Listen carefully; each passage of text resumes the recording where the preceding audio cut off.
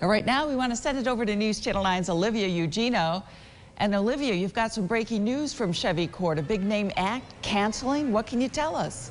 Well, Christy, legendary rock guitarist Dickey Betts from the Allman Brothers has canceled his performance at the Great New York State Fair. He was supposed to perform Tuesday at 8, but tour management says he canceled his concert as well as the rest of his tour due to illness. The fair is working to find a new act. He and the band were inducted into the Rock and Roll Hall of Fame in 1995.